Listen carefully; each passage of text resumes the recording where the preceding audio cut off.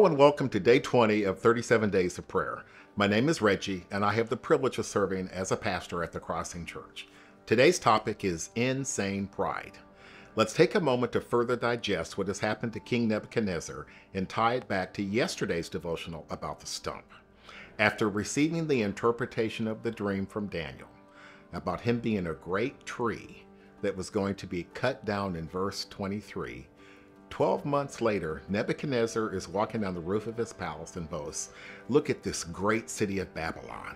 By my own mighty power, I have built this beautiful city as my royal residence to display my majestic splendor." Now, I don't know about you, but I'd like to think that I remember the interpretation of a dream where someone, by the name of Daniel, who, by the way, had tons of credibility based on an earlier interpretation, tells me that I'm a tree and I'm going to get cut down. I'd like to think, time to make some changes. The change? Repenting and acknowledging that heaven rules. That's verse 26 of Daniel 4. The passage from Isaiah 47 reminds us, as Solomon said in Ecclesiastes 1:9, there is nothing new under the sun. Isaiah 47 reads, "You felt secure in your wickedness. No one sees me, you said. But your wisdom and knowledge have led you astray. And you've said, I'm the only one and there is no other." So disaster will overtake you and you won't be able to charm it away.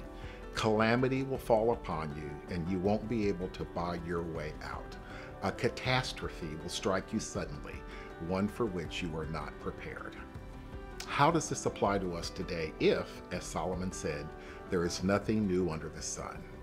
I'm reminded of a reality that is an amazing personal illustration of this point. This year, Debbie and I will celebrate, Debbie, my wife, will celebrate 32 years of marriage. That's incredible, but the redemptive thing about our story is that there were 4 earlier marriages where Debbie and I played a part. Now, I won't speak for Debbie, but I'm clear that my earlier marriages were not anchored in God's principles.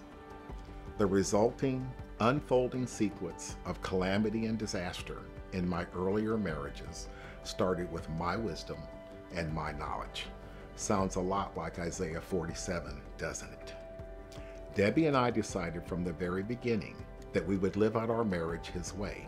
And as a result, while it has not always been smooth, God and His Word have sustained our marriage and deepened our love for one another. Let's all acknowledge today that pride, which is doing things our way, is destructive.